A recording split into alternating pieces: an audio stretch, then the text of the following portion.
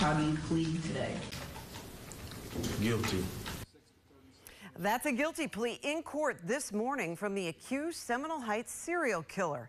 The judge then sentenced him to life in prison. I'm Stacey Scheibel. Good morning and thanks for joining us.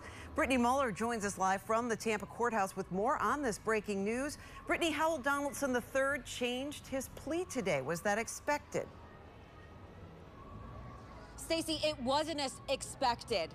After nearly 6 years, Howell Donaldson III pleaded guilty to 4 counts of murder. This is in avoidance of the state seeking the death penalty. How do you plead today? Guilty. As we stand here today, there's no way that you're leaving the Florida State Prison. Donaldson walked into the courtroom on Monday morning handcuffed, wearing a red jumpsuit. Donaldson's attorney says he was diagnosed with schizophrenia. The now confessed serial killer randomly killed 4 people in separate shootings in Seminole Heights between October 9th and November 14th of 2017. These are the victims: Benjamin Mitchell, Monica Hoffa, Anthony Naiboa, and Ronald Felton.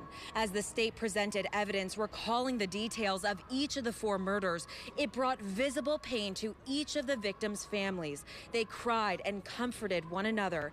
The judge accepted Donaldson's plea and sentenced him to 4 consecutive life in prison sentences. Monica Hoffa's father and sister of Benjamin Mitchell both spoke directly to Donaldson.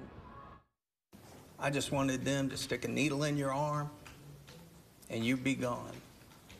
But then I thought, that is no way for you to go, because we are all suffering here today because of what you did.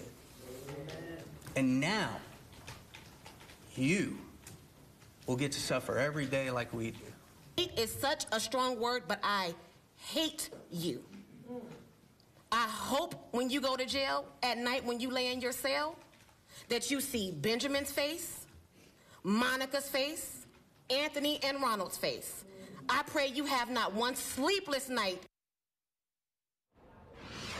Donaldson will serve a life sentence in avoidance of the death penalty. State Attorney Susie Lopez is expected to speak about this case in 30 minutes. Of course, we'll keep you updated on air throughout the day and, of course, on our WFLA app. Reporting live this morning from downtown Tampa, Brittany Muller, 8 on your side.